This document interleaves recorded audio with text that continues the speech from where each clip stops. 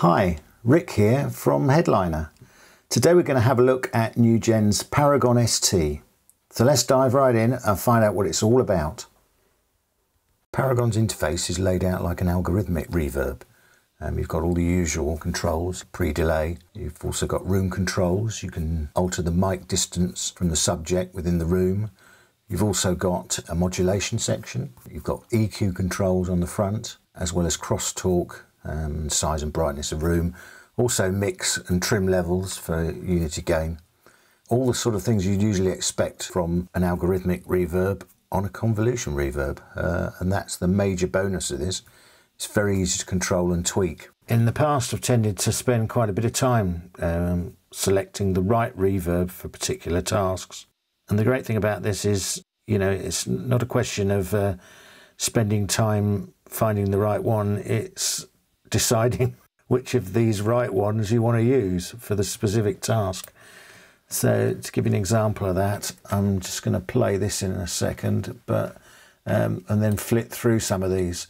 So you've got a little preset folder here. It allows you to select the different types of reverb you want. So you can move along here. For example, if I want room style reverbs, that's my room options. I could select small as well, so it narrows it down even more, but I'll let go of that. I could select the type, so that narrows it down even further.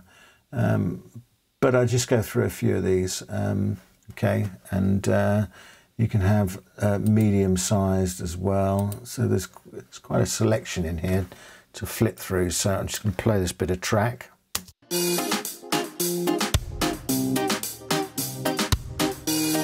Now at the moment I've only got a few channels being sent to this.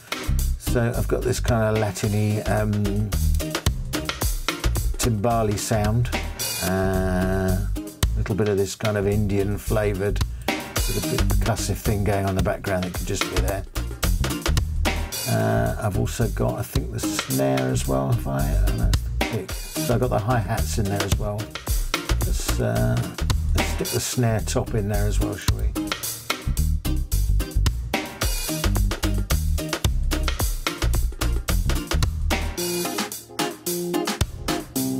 Okay, so that's what we're sending.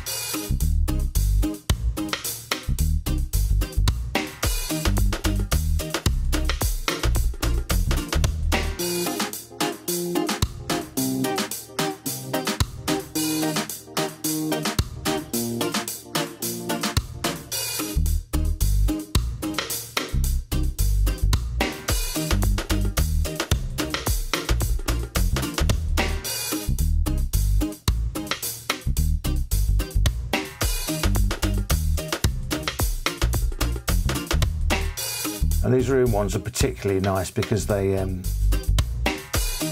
that timbali is right in your face now.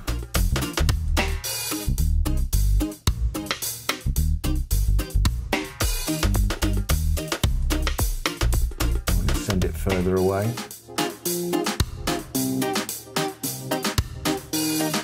You can tell on the snare already.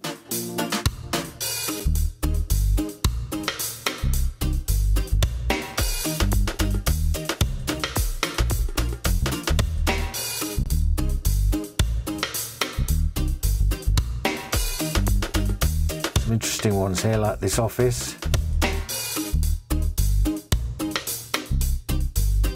Hotel rooms.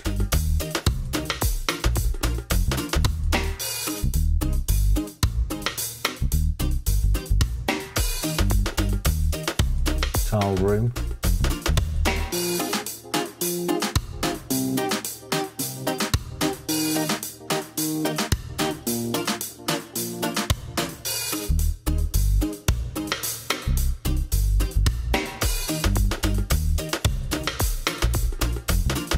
also got it on that guitar there, so.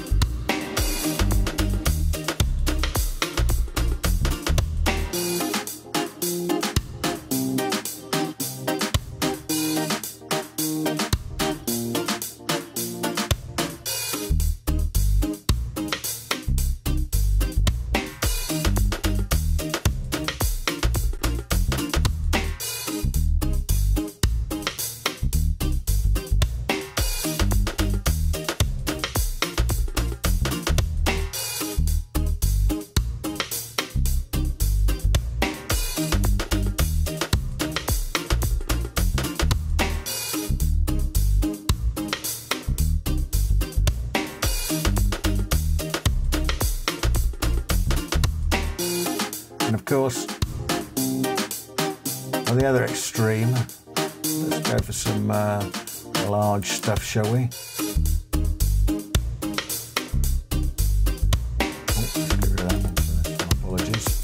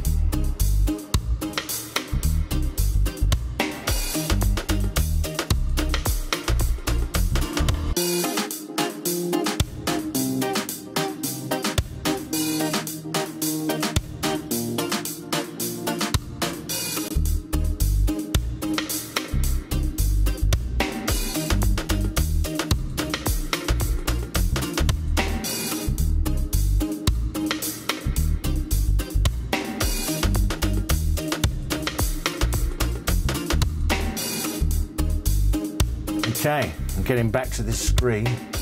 Look here, we've got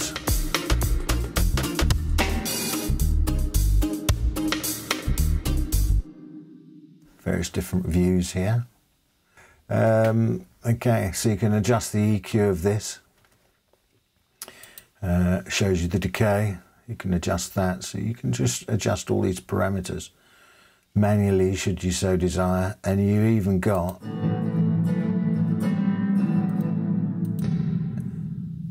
a little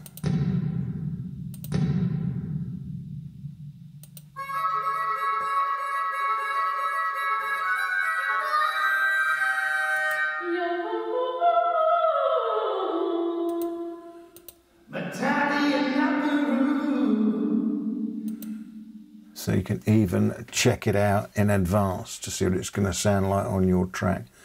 Yeah, so okay, so you've got a load of setup stuff here. So you can high pass filter, you can alter the percentages, you can alter the crosstalk from left to right. There's a whole host of things you can do here. Obviously a very, very useful piece of equipment, and I love it. So yeah, best thing to do really is go download the demo version and have a play with it. You can spend hours have endless fun with this. Another little thing that I really liked about this, obviously, is a modulation section here, which you can see, which you can turn on. So, for example, we've got this tight reverb here. You can modulate that, you can move it around a bit.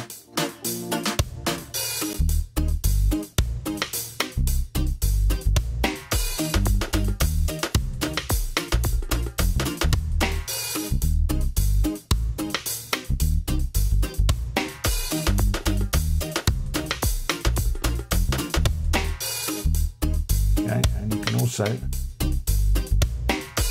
change the distance from the mic. So if I listen to that in isolation,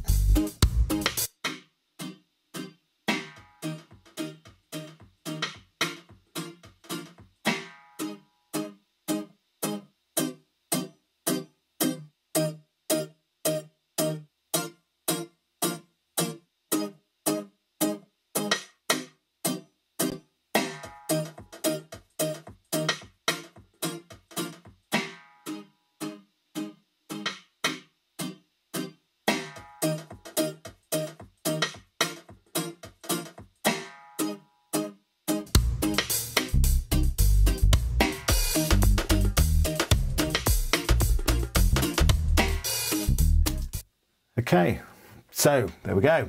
That gives you a rough idea and a bit of flavour of what goes on here. Obviously, you've got all these parameters on the front here. Bear in mind, this is a convolution reverb. You know, this is kind of extensive amounts of control here that you don't normally find. So yeah, I mean, it really is flexible. It really is quick. It's very easy to use. None of these files are huge, and the way it goes about adjusting its impulse response, it's quite amazing. How it does it so quickly, I'm not sure, but I mean, my poor, you know, I've got a little Mac Mini with 8 gig of RAM here, and it is glitching now and again, but it's glitching because I'm running two DAWs. I'm running one to record, so I'm running Reaper behind Logic to record on. Both this screen and my microphone. I'm capturing the screen as well, so I'm recording the screen recording as well as recording in one DAW and playing back through this one. And it seems to, you know, with just the minor glitch here and there, it's actually coping quite well, this little Mac Mini. So it kind of shows that these files, you know, are certainly manageable, and it's not a massive great you know, it's not the massive, great, huge files that get loaded into some convolution reverbs, which will remain nameless, I might add. And this is really impressive. So, you know, off you go. Go and have a play with this. The other great thing about it is, compared to some of its competitors out there, it's not a fortune. You know, it really is competitively priced in terms of music production. Obviously, if you want the full convoluted, excuse the pun, version with 5.1 surround, if you're in that kind of industry, then that's going to cost you a little bit more, but it's still a very, very worthwhile and cost-effective product compared to its competition. So yeah, very impressed, very impressed. As always, I hope you found that informative. If you're interested in Paragon ST, please head over to NUGEN's website, where you can pick up a 15-day fully functional trial version of this. There's a full review available at the Headliner website, so head over to that and have a look. As always, please like, share and subscribe, and we'll see you in the next one.